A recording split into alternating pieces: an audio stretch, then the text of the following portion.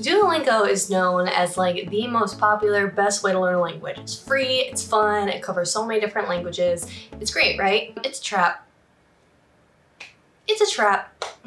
Let's talk about why it's a trap and what you can do to avoid it. And of course, make sure you hit subscribe and the bell to be notified when I post a new video about no BS, real life language learning. If you're new here, hi, my name is Jamie. I'm a language coach and I am great at helping stuck language learners get past their obstacles and learn language on their own terms in a realistic way. Duolingo is great and it's fun and it's free and it really gives you a sense of accomplishment really easily, which is great for a lot of things. However, it is not great for like a realistic approach to language learning. So for example, one of the things that Duolingo does to keep things really easy and really satisfying is that a lot of it is based on multiple choice and things like that, where you have, you know, answers presented to you and you have to click the ones that go into the right order and, you know, avoid the wrong words. And, you know, they'll have two different words that start with the same letter. And if you're not careful, you're gonna pick the wrong word and stick it in there, you're gonna get it wrong, which is, it's kind of a little petty, to be honest. First of all, you know, try to trip you up in those ways to make sure that you're paying attention. It's not the most realistic approach to language learning. And on top of that, using a new language is not about multiple choice things. You know, when you're having a conversation with somebody, you're not presented like a Sims character or something. You're not presented with options to select to respond with. You have to come up with these concepts yourself. You have to come up with these words and these sentences yourself. It's about active learning, not, you know, basically the way that Duolingo trains you to communicate in a language. So while, you know, testing yourself and learning language through this multiple choice kind of way is really easy to learn things and really fun, and it keeps the level of entry really low and really easy to accomplish. In real life, that's not how you learn a language. You'll find that, you know, you spend so much time doing this multiple choice kind of stuff where the answers are available for you to pick and choose which ones, that when it comes to an actual conversation, you can't come up with your words yourself. You can't come up with what to say and how to express yourself because you're so used to having these words presented to you already. You just gotta pick the right ones. If you get sucked into the Duolingo trap, you can absolutely get stuck in that really frustrating place where you spend a lot of time learning new vocabulary and learning how to build sentences correctly just to not be able to use any of that information when it comes to an actual real life conversation or a real life scenario in which you want to learn the language that you've been learning. Now, let's talk about the Duolingo streak. We get really hung up on streaks, and that is not a great metric for judging your language learning. First of all, you know, if you've used Duolingo for more than like a couple of days and you have been, you know, really focused on keeping your streak going, you know that, you know, on your off days, you'll probably keep your streak going by just going through the first lesson, something that you already know, something that you can easily answer and get that XP so that you can keep your streak going, and then you're happy. And then you get so focused on making sure that you just get the bare minimum of that XP, bare minimum, just to keep the streak going. Which means that you shifted your focus from learning the language in a way that's usable and relevant to you and helpful to you to just, you know, I have to make sure that I have to keep the streak going because without this streak, I have nothing. Basically, people put a lot of weight into their Duolingo streaks without thinking about what it actually means to them and what it actually means for their language learning. It can be a great motivational tactic, sure, yes, I'm not saying that it's not. We get hung up on it a lot, especially when language learners don't really know how else to judge their progress. They get sucked into this trap of, if I lose my streak, if I lose my 500-day streak, then everything that I've done so far is just out the window and there's no other way for me to judge my progress. There's no other way for me to be aware of how I've progressed and, you know, the work that I put into my language learning. So I have to keep the streak up because that's the only measure that I have. It's the only thing that makes me feel good about my language learning, right? If you're not familiar with the sunk costs idea, I don't know if it's a theory or if it's just a concept, but the idea is that, you know, you're so afraid of losing all the effort you've put towards something that you do something just to avoid losing the progress that you've made. The farther you go, the bigger your streak is, the more likely you are to keep the streak going, even if you hate doing it, even if it's like not serving you well, even if it's just stressing you out, even if it's just an obligation. When you get sucked into the trap of learning just to keep that streak going, you're stuck. You know, we want to learn for the purpose of learning, right? For the purpose of actually making real relevant progress to our goals and feel our language skills developing, not just to, you know, make sure that number in the app stays there. Similarly, another thing that Duolingo does that is helpful in some ways, but if you're not careful, it'll trap you, is that Duolingo values perfection. And it does this in a couple of different ways. One of the ways it does this is, you know, if you go through the Duolingo lessons and you go through, I believe it's 2 lessons perfectly, it'll give you the option to skip past the rest of the lessons and go to the next level, which is great if, you know, it's something that it's an easy concept and you don't have to do much to, like, you know, refresh your memory or learn about it because it's similar to another language that you know or something like that. But if you get sucked into the Duolingo trap, you end up working so hard to do the languages perfectly, so you get that rush of dopamine, you know, you get that little reward there that yes, you did it perfectly and that means you succeeded. That is small. That's something that can be like more easily avoided. The thing that's harder to avoid, that's like the same idea of Duolingo valuing perfection, is the heart system. The more mistakes that you make, you lose hearts. And I think you gotta get like 5 hearts. And once you lose all your hearts, you have to wait. You either have to be a paid member of Duolingo or you have to wait until you can study more because you made too many mistakes, which is a great way to stay focused and stay excited and get that adrenaline going for your language learning. The approach of valuing perfection is not what we want in language learning. Mistakes are good in language learning. Mistakes are how we learn. If we don't make mistakes, then we don't learn. You know, this idea that, you know, we have to punish ourselves if we make mistakes, that is so unhealthy. Even in life in general, we get really caught up in being perfect and not making mistakes and not feeling embarrassed and not feeling inferior and all these things.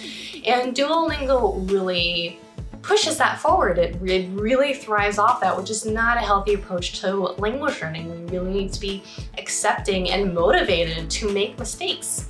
Making mistakes is better than not doing anything and not learning at all. If you get sucked into making sure that you're not losing your hearts, making sure that you're going through the lessons as quickly as possible and gilding those lessons, and that requires perfection, you're stuck in the Duolingo trap. Another thing that Duolingo does is gives you a false sense of accomplishment. Now this is similar to the multiple choice questions, but as you go through a Duolingo tree and you know, you gild your lessons, so you do the lessons like 4 or 5 times, whatever it is, to get a gilded lesson, and that basically sends a message to you like, hey, you conquered this lesson, you know it perfectly.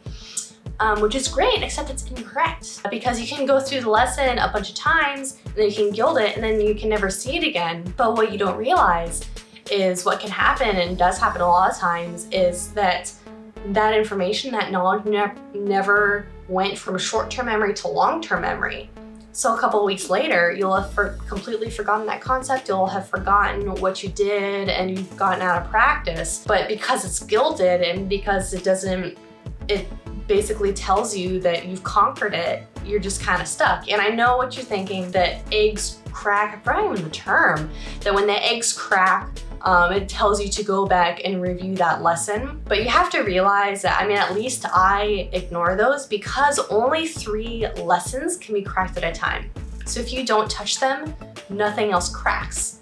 If you make the effort to make sure that nothing cracks, I mean, I guess it's a little bit better, but I'm not really sure about the, you know, algorithm behind when those eggs crack and when Duolingo thinks that you need to refresh yourself on some of these concepts. It really gives you a false sense of accomplishment, thinking, wow, look at all these concepts I know and understand, and I must be so great. And then what happens is you go to another resource or you go to a conversation and you go in feeling so confident, and then you realize that you don't know nearly as much as you thought you did. When you're faced with that scenario, going into a scenario thinking you know so much, and then all of a sudden you don't, because you've never actually had a conversation or have or you've never actually interacted in the language, stuck. Have you ever felt stuck by any of these features of Duolingo that, you know, they're meant to help you and they do help in some ways, but in other ways, they just keep you stuck and they keep you trapped? Let me know in the comment section below. Let's commiserate. So how do we avoid getting sucked into the Duolingo trap? How do we allow these features of Duolingo to be helpful in the way that theoretically they're meant to be, and not something that really brings our language learning down? The first thing is to realize that Duolingo is a game. I mean, it's better for your language learning than like Candy Crush or something like that. But you do have to realize that it is a game. It is highly gamified, which means, you know, it is meant to be fun and enjoyable, entertaining, and meant to keep you coming back, which is great, but it's not everything. You know, it's meant to keep you coming back so that they make money, and well, you know, one of the things is so they can make money, but the other thing is they cannot teach you the language if you don't keep coming back. So whether or not you're learning anything is honestly a secondary thing to them, which isn't inherently a bad thing, it just is, you know, that's how language learning apps work, but especially Duolingo. Duolingo is very, very popular and very, very successful because it is very good at getting language learners to come back. Whether or not they're coming back for the right reasons or for like positive reasons, that's a whole other topic. If you keep coming back, they've done their job. So make sure that you are not getting sucked into coming back even if it's not actually helping you. Second thing is making sure that you're paying attention to the metrics that you're basing your success off of. So if you're basing your progress over your streak, how much XP you're earning every week, how much, you know, if you're in the Diamond League and you're trying to get that #1 spot, if you're intently focused on getting more XP than everybody else, but just for the purpose of getting the achievement that you get when you're #1 in the Diamond League, if you focus in on that like once and then get it, I mean, that's not too bad. But when you find yourself obsessed with beating out everybody else in your league and you end up just working on getting XP because that's what Duolingo is training you to do, basically, you can back off and think about what other metrics are more important to you. Or if you're like obsessed over hearts and not losing hearts, time to step back a little bit because Duolingo hearts ain't everything. It can be helpful in that case to pay for Duolingo Premium if that's something that is of interest to you. You can either pay for Pro Premium, you can go to desktop because on desktop there are no hearts, fun fact, or you can just make sure that you're not putting that much energy into hearts and making sure that you're not getting yourself too excited about them. It's not a legitimate, genuine metric of your abilities in the language, whether or not you have hearts. Because in real life, languages don't care how many hearts you have or how much XP you have in a language. Just in real life, nobody cares about that. That is just a Duolingo thing. Also, don't get hooked on your streak. I know that it's much easier said than done. I have been there, I totally understand it. But if all of your language learning exists just to keep your streak going, and like that feeling of obligation and that feeling of like dread of losing that number, I give you full permission to just let go of your streak and just let it go down to 0. Take a screenshot